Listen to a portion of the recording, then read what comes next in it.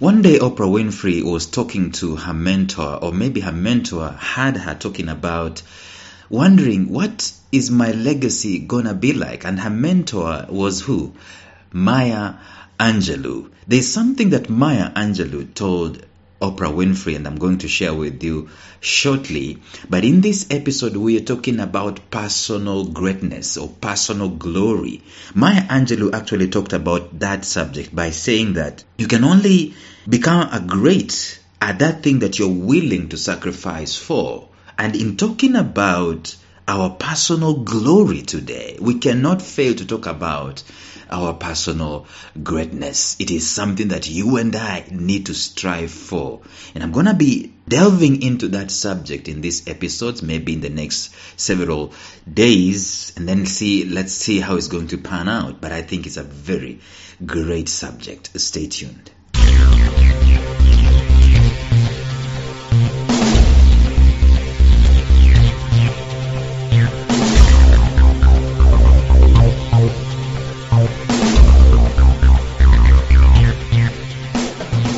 Welcome to the Life Signatures podcast with Lawrence Namale. Lawrence is a life coach, author, and keynote speaker who loves to tackle different topics on purpose, productivity, and resilience. His mission in life is to awaken all your boundless possibilities available in you. Life Signatures podcast is dedicated to bring to reality every single person who knows that deep down in their gut, there's got to be more to life than this. And now, here is your host, Lawrence Namale.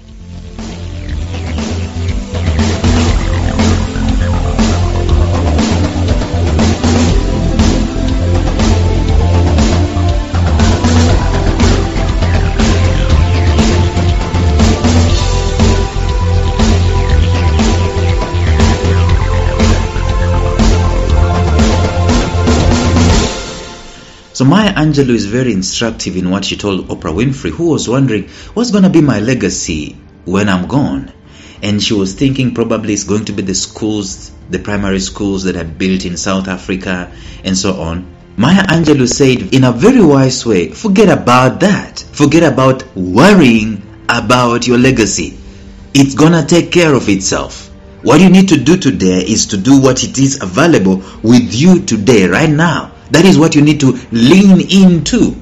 And that's what I'm talking about, leaning into our greatness. When we start worrying, and I see vanity all over the place. Let me tell you, I see vanity all over the place. I see people largely talking about their death. When I die, I want this, and bury me here, bury me. Listen, I couldn't care less what you do when I'm dead. I'm gone.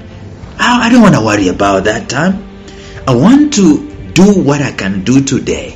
If I can do what I'm doing right now, let me do it to the full extent of my glory, to the full extent of my capacity, to the full extent of my ability. Let us not just be steeping ourselves into thinking about what my legacy. And I know this is instructive, by the way. Even us who are coaches, we normally want to teach people about purpose. When we want to teach people about urgency, when we want to teach people about productivity, what do? We ask people to write an obituary, to write something that talks about maybe they are dead, to think about their death, their funeral. And one of their favorite relatives or their friends is actually reading a eulogy or an obituary, and they are basically reading what these people have done. And it's instructive for us to think that way. But we're not steeping ourselves into thinking about where am I going to be buried and so on. We should be thinking about our personal glory at that particular moment in time. And by the way, your personal glory is going to be reflected on that day. And it's actually natural that for the most part, when someone is gone, we forget about the bad things that they did, and we start googling, so to speak, on the good things that they were. And we know that we're all human. Of course, we acknowledge our vulnerability, we acknowledge our messes and so on, but we look at people's greatness, the things that they did. And that's what personal glory is all about. It's not about vanity. It's not about, doing things. Let me tell you, you can be able to know you are on the road to personal glory by a vainglorious nudging in your spirit. For example, you thinking, the day I'm going to buy that car, that will be the day. And guess what? The car comes one way or another. By the way, as I speak today, I've driven or I've owned like I think 3 cars or something in my lifetime so far. But before I could own one, it was a dream. It's like when that thing happens, I would have arrived. And guess what? The car comes, and for a few minutes, a few hours, a few days, maybe a few years, you feel good, and then it becomes so natural, so obvious. I mean, it's nothing new, it's nothing big, no big deal about it, and you're thinking, is that all there is to life?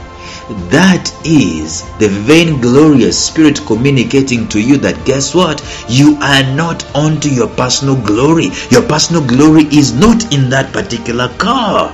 And then you think, the day I'm going to get that interview, the day I'm going to get that promotion, that will be the day. And guess what? The promotion comes. And then you're thinking, oh Lord, is that all there is to this promotion? I always wanted it. And now it looks like it's not something that there's no fulfillment in it. There's no satisfaction in it. We all have gathered, amassed life, and the life seems so useless at the end of the day. It is because we are not doing what is connected to our personal glory. When we keep asking ourselves, is that all there is to life, especially after a major high? It tells us that there is something we've done that is not connected to our personal glory. So our personal glory is important for us to think about and to actually do, and also to look at the end game, at the end of life, when the curtains are pulled. What in the world came out of my life? What did I do? How did I go about it? That's it. So our personal glory, like we said yesterday, has got to do with us challenging ourselves. And of course, in today's episode, we're increasing that challenge. We're not saying that you challenge yourself, and I know it's okay. You can challenge yourself that I'm going to buy myself a car by the end of this. And what you do here in between that time is actually growing your capacity. So much so that you've dared yourself and you've actually done it. It's good. But now today in the episode, we're talking about the level of challenges that we give ourselves. Are we giving ourselves a challenge just to better ourselves, just to amass things? There's a place for that, but we are seeing that these things are vainglorious. The things you can touch, the things you can see, the things you can feel that you amassed for yourself, they do not lead to your personal glory. They are good, they are okay, but they don't lead to your personal glory. That's why after you have that money in the bank, you're thinking, is that all there is to life? That's why William Robbins, I think it's called William Robbins, I can't remember the other name, a comedian from Britain, killed himself. A millionaire killed himself. That's why that guy from Wall Street just jumped in front of a train and killed himself, because he lost a few millions. It's because his personal glory, he thought it's in the things of amassing things in life. I'm reading a book by a guy called Dan Locke, who is talking about different types of people, and he's talking about I think the category, the archetype of people in regards to wealth. He's talking about the king and the queen. These are guys who are never satisfied when they are on the throne, and now they're looking around, they're looking at the next kingdom, thinking that the next kingdom is going to come and fight them. It is because these things are vainglorious. Your personal glory, it is going to be directed towards something that you do that makes someone else's life better. And that's where your purpose comes in. Your purpose is always going to be spelled in one word: others. What are you doing for others? I do believe at the core of my being that all of us ambassadors, all of us have been sent. Actually, all of us are deliverers to deliver someone else from something that they are facing, either creating things new, impacting this world, contributing to this world. But we are ambassadors, not for ourselves, but for other people. That this world, when we exit in this world, it is a better place than we found it. Maybe we've created things, we've started programs, we've built houses, we've built schools, whatever it is we've done, we've started new initiatives that have changed the people's lives and so on and so forth. I was reading yesterday about a Ugandan doctor who started the ABC in the place of fighting HIV. I mean, he's world renowned. That is personal glory, because he's in love with medicine and he goes and starts innovating things towards that area. So can we, if we are increasing our personal glory, let us move one step ahead. Instead of looking at demanding things of this life, let life start demanding things of us. What can we create? What new thing can we bring on the face of the earth? There's nothing wrong with us getting a car, getting a comfortable house, and getting some nice phone and nice videos, and you know what I'm saying? There's nothing wrong with that. But that doesn't contribute to our personal glory. Our personal glory is coming to us to the degree that we are making other people's lives shine. The more I make you shine, the more my personal glory increases. Because at the end of the day, that's why I am on the face of the earth in the first place. I'm not here to eat and sleep and die. I'm not here to pay bills. I'm here to shine my light so great that others may be able to see their own glory. And the more I shine my light and elevate other people's lives, the more my personal glory increases in its own magnificence. So in a nutshell, what am I talking about in this rambling that I'm doing? I am talking about us concerning ourselves with our personal glory. We said yesterday that the most dubious reputation of the human being is that they don't live up to their expectations. They don't live up to their potential. But other things, other living things like plants and animals and birds and fishes, they do. And worms actually. Have you ever seen the ant? Actually, we have what we call the ant philosophy by Jim Rohn. The ant doesn't have a leader, a ruler, but they move in ranks and they create stuff and they're storing up things for the winter and so on. And they are worms, for crying out loud. But the human being eats all that comes his way and spends everything. Can we start concerning ourselves with our own personal glory? And start thinking about how glorious we can increase, because at the end of the day, we are the crown of creation and God has made us to shine ever so brightly. We should look at this as if God is looking at us and is proud of what He has created. God is so excited about Lawrence. He's so excited about Mary. So excited about Ethan. So excited about Beth. So excited about Vivian. So excited about His crown of creation. So much so that He wants them to have their own personal glory being exemplified. So when you see the writer writing, that is his personal glory, because that's the gift and the talent that they have. When you see the husband doing the things that he's supposed to do and the father doing the things he's supposed to do, he has his personal glory shining. When you see the man who is waiting on others in a restaurant doing with a smile on his face, that's his personal glory.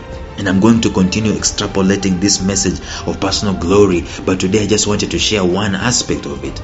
That the tangible, the visible, especially the selfish things, they don't contribute to our personal glory.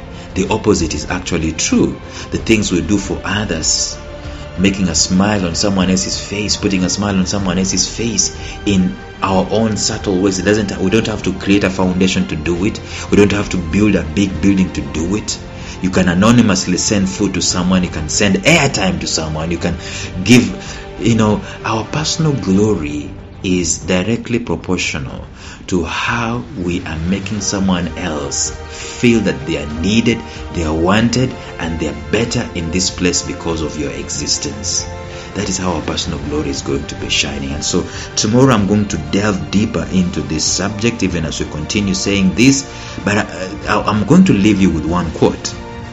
Someone told us that if you wanted your personal glory to increase, this is someone called Asajid Habtwold, whatever that name means. Maybe I pronounce it wrong, but this is what they say. They say that the starting place for your greatness is desire. The desire to succeed, to serve others, to keep on going no matter what. That's what I want you to do. That's what I want to do for myself, so that our personal glory increases. Tomorrow we'll look at it again. Bye-bye.